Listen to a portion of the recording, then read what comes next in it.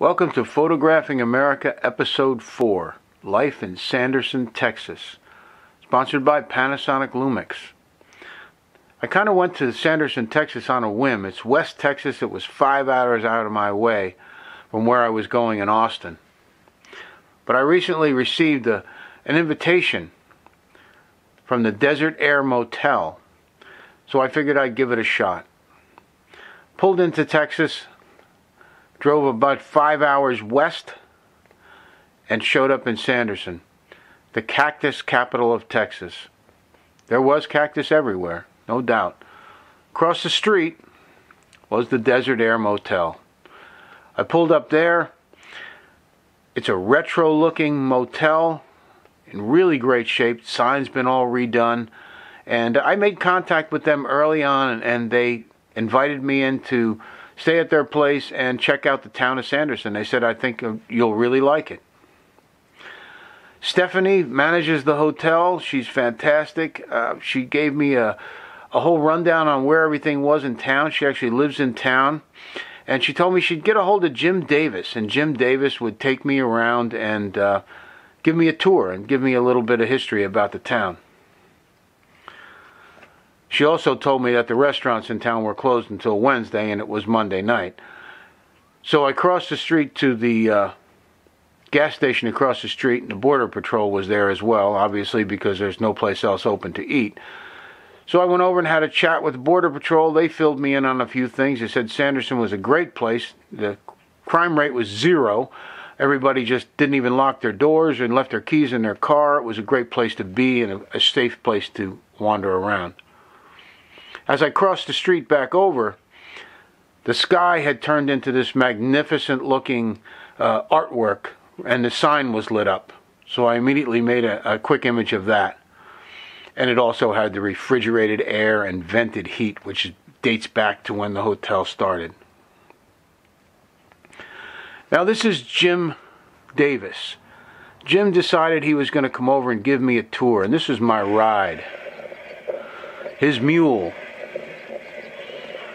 thing is great. He took me all over the place with this. Pulls up with his music playing.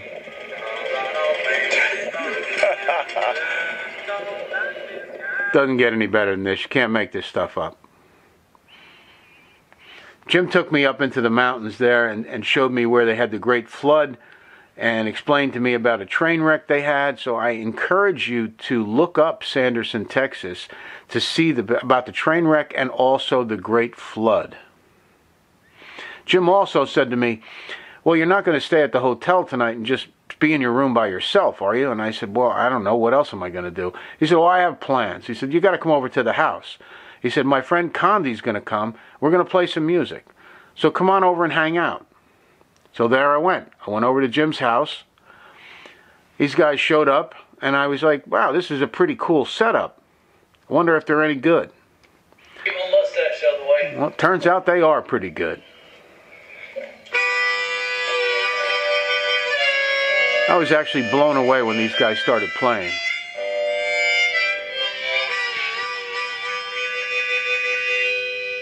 Keep going.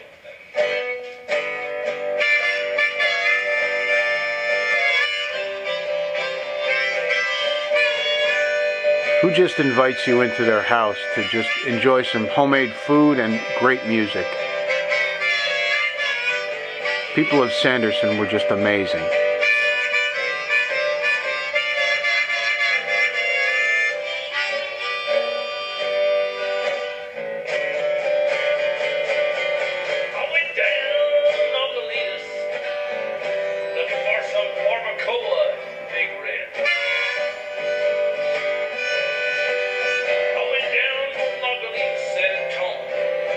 Next up, I walked back to the hotel and I met up with Albert.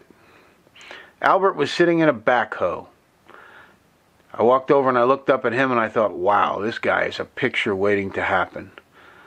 Talked to him for a bit. He climbed down off the backhoe and said, yeah, I'm real interested in showing you around. He said, you got to go and come back to the house and see my wife's John Deere collection. I said, really? Oh, okay, that sounds good. He climbed off the backhoe.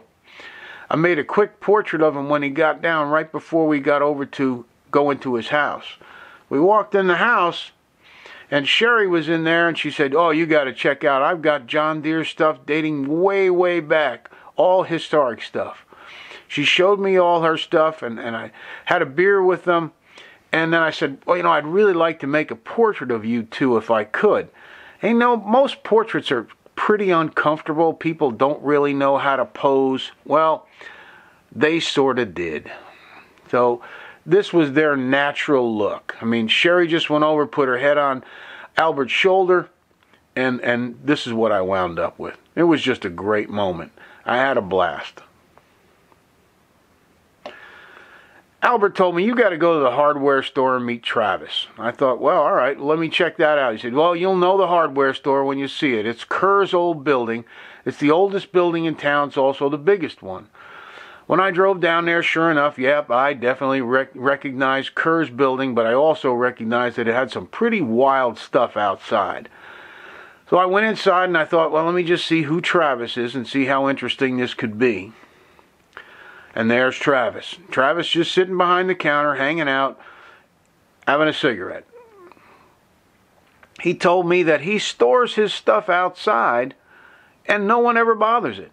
He had things outside that were really valuable. He said, "No, we don't have a problem in town. If anybody needs anything and I'm not here, they'll take it.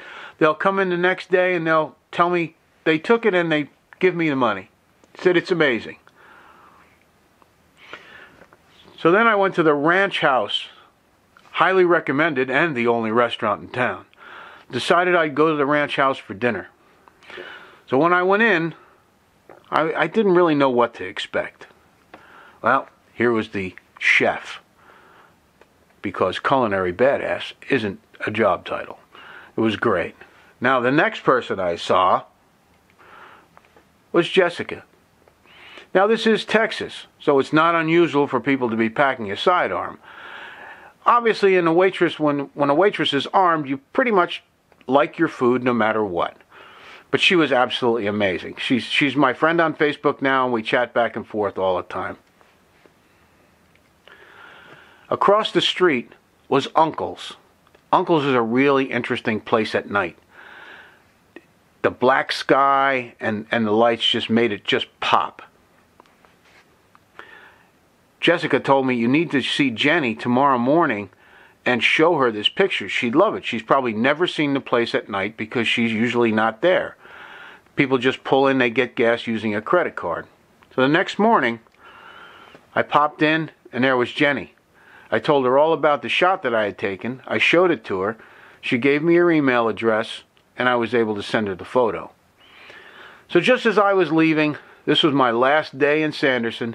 Just as I was leaving, I said, "Well, this is going to be it, so take care, Jenny. Maybe I'll see you again some other time." Well, I walked outside, and as I walked outside, I met BB.